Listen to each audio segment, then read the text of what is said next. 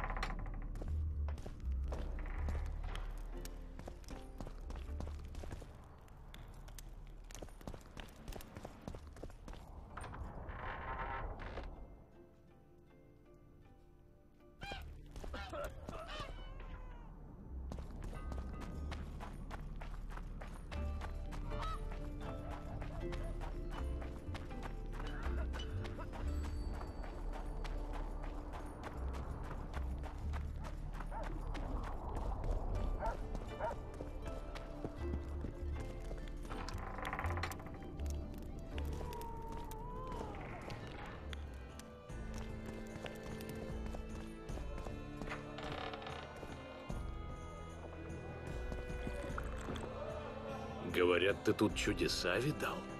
Вот как тебя сейчас вижу. Смотрю я как-то раз на небо. А нет, за такую историю ты мне выпивку должен. Да заткнешься ты, наконец! Мы эту байду наизусть знаем. Я клиент. Буду говорить, что хочу. Налей мне двойного махакамского, да смотри, чтобы без обмана. Благородный путешественник заплатит. Я заплачу, но если история мне наскучит, я тебе это махакамское в гузно залью. Так, мировая выпивка. Жаль, только гузно вкуса не различает. Но ты не пожалеешь. Точно тебе говорю. Рассказывай. На той неделе прохожу я по ущелью. Люблю я, знаешь, иногда пройтись. Короче. Ну, вот, значит, иду я себе вдруг как жахнет. Я думаю, гроза идет, но на небе не тучки. Это ты жопой о землю треснулся. Вот у тебя в глазах и сверкнуло. До чего нажрался? Гляжу, а в ущелье люди лежат. Совсем как с неба свалились.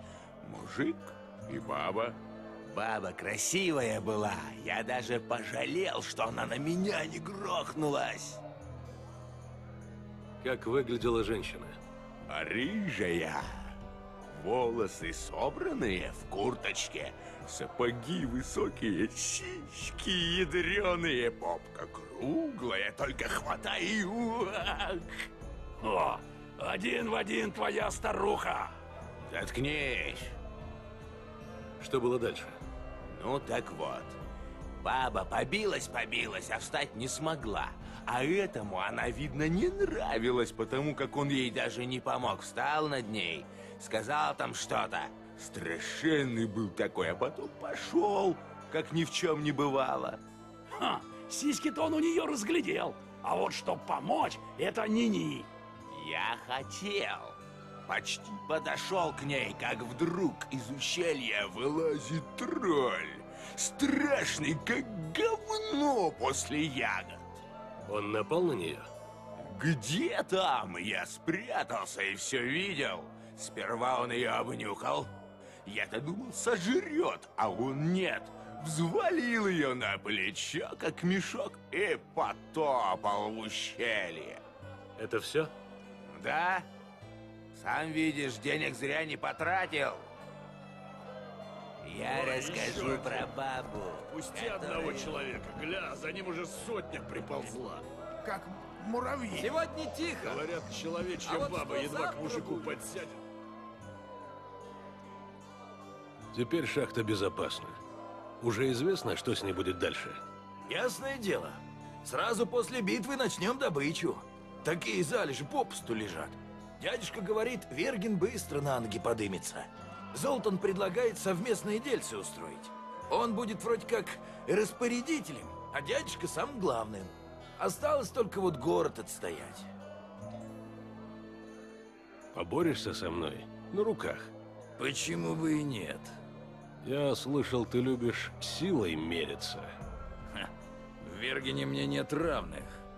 Я бы это с удовольствием проверил. Не так быстро. У меня свои принципы. Если положишь Ярпина и Шелдона, тогда и поборемся. С кем мне еще бороться? С Ярпином Зигрином и Шелдоном Скаксом.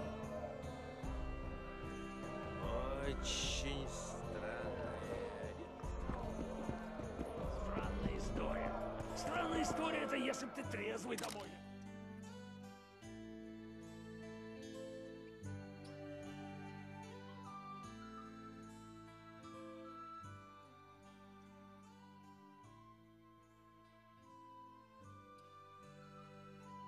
Это вообще что за ведьмак такой?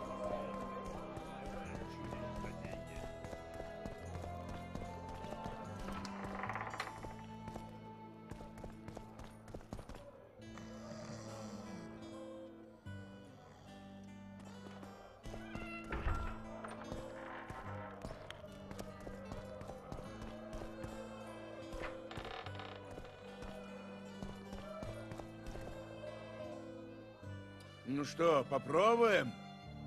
Покажи, на что тебя хватит.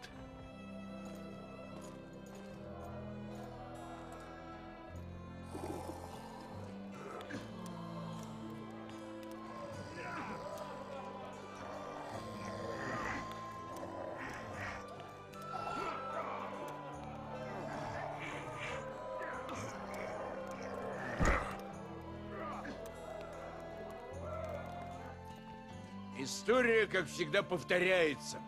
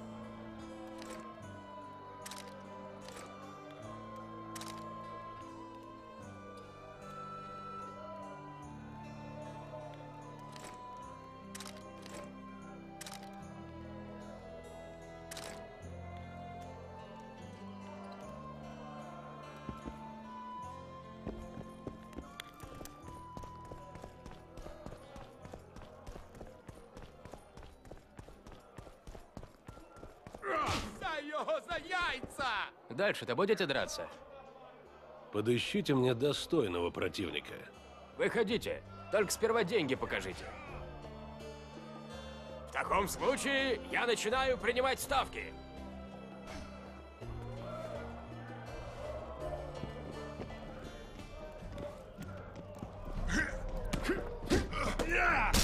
Кончай обниматься. Давай резче.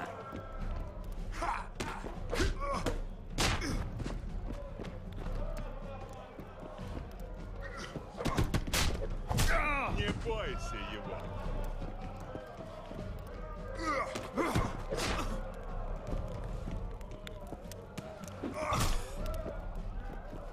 Эй, промежь!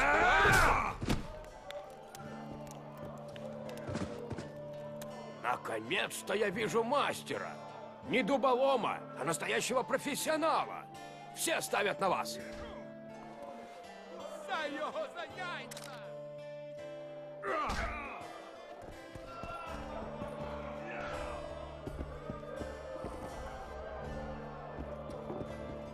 Сегодня тихо.